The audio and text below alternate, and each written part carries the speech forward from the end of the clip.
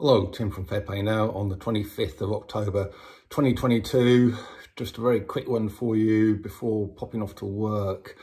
There was an online parliamentary petition asking for the safety concerns of a particular product. I'm sure you can guess what I'm talking about here. Should be discussed in Parliament.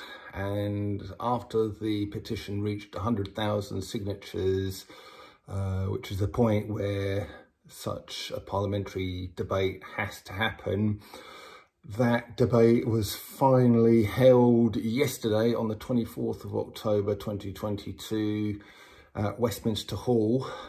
And during the debate, Sir Christopher Chope, who's a Conservative MP, stood up and he discussed the safety concerns of the treatments, and he made the stunning admission that, like many others, he would not touch the third round or subsequent rounds after that with a barge pole, which for a UK MP to say that in Parliament, I think is just stunning.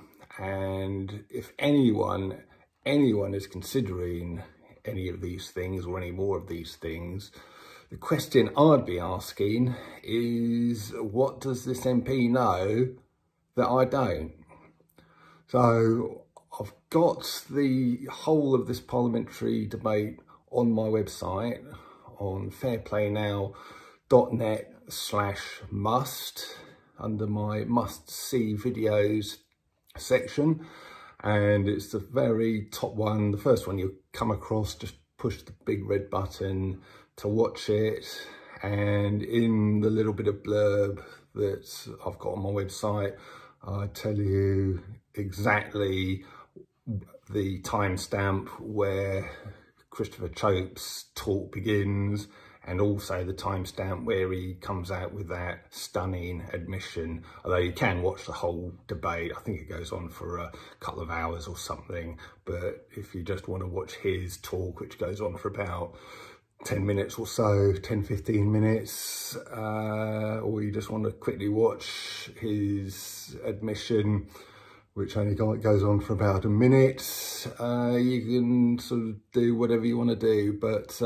I'll leave it for now and let you go and watch that parliamentary debate. And it is a fantastic one to share, because obviously it's people can't say, oh yeah, it's just another sort of weird site that you're looking at.